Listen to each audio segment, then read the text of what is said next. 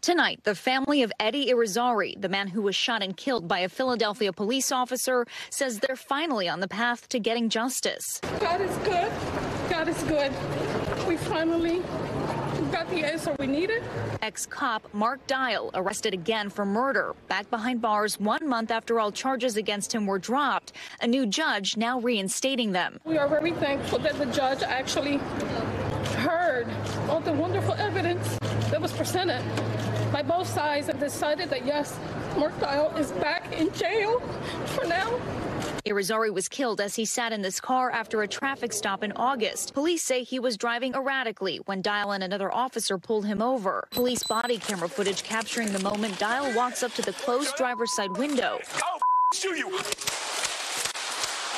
And fires through the glass. Prosecutors say Irizarry was shot 5 times. 413 shots fired, shots fired. Irizarry's devastated family calling the incident cold-blooded murder. Everyone in Philadelphia seen a murder. They see my nephew get murdered. But the first judge in the case called it a justified shooting, dismissing the charges over what she saw as a lack of sufficient evidence last month. My client did everything he could to get him to the hospital to save his life. It's a tragedy, but not a crime. They threw away all the charges. This is some.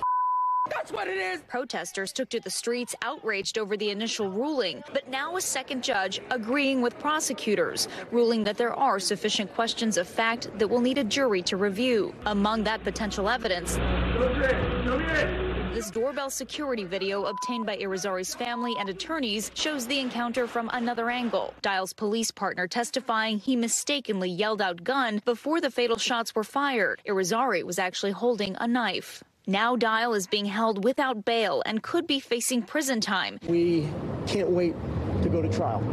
Facts here are undeniable. Mark Dial did not commit a crime. Irizarry's family anxious for what's ahead. This is only the beginning still. We still have a long, long road ahead of us, and we are aware of that. But with prayers and just sticking together as a family. Valerie Castro joins us now. Valerie, you mentioned Mark Dial is behind bars tonight. What's next for him?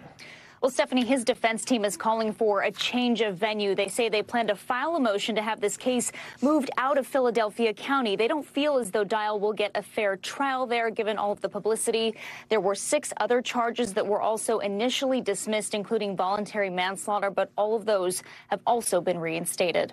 Thanks for watching. Stay updated about breaking news and top stories on the NBC News app or follow us on social media.